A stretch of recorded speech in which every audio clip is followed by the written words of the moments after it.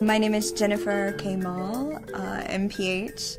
I am a Finzi Fellow, 2014 Finzi Fellow, working with Dr. Sue Manzi and Dr. Joe Ahearn at the Lupus Center of Excellence in Pittsburgh, Pennsylvania. I was interested in lupus because it's a really complex disease. It has a lot of different components, and there isn't just one answer or one test that helps you identify a patient. You have to put together all these different moving pieces of the puzzle. The project is actually a 20-year follow-up of a cohort that Dr. Manzi started following in 1995. And she enrolled this cohort to start looking at cardiovascular health in women with lupus.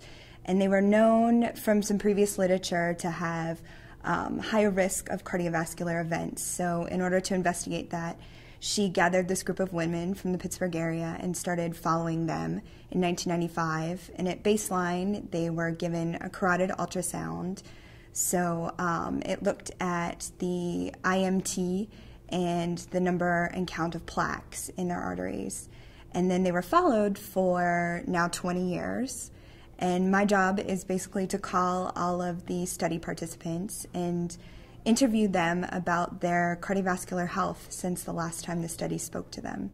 The questions I'll be asking them are if they've had any cardiovascular events, if they've had any hard or soft events, hard events being a heart attack or a stroke, and soft events being things like TIA or mini stroke, cardiac catheterizations, blood clots, things of that sort. And also interviewing them about risk factors. Do they have a family history of heart attack, family history of stroke? Do they smoke? Do they have diabetes, hypertension, things like that? We're just looking at mainly trying to correlate if at baseline their IMT value or their plaque number will be able to tell us whether they are at risk of having an event later on in life. And the ultimate goal of the project really is to have some sort of non-invasive intervention that can happen at diagnosis of lupus that will be able to identify those at risk so that you can take action before arteries harden, before plaques develop, something, maybe a lifestyle or medication prescription that doctors can give patients that will enable them to intervene before disease gets too serious. What we've learned thus far is that the previous studies have shown that the levels at baseline have predicted whether women are at risk for heart attack and stroke later on, and our findings really have shown that this association is even stronger at the 20-year mark.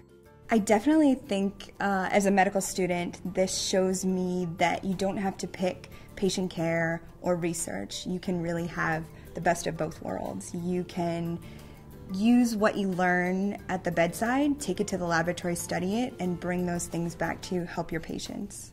Being a Finzi Fellow has definitely opened my eyes to the field of rheumatology and the possibilities that are out there, and I definitely see myself going into lupus research in the future.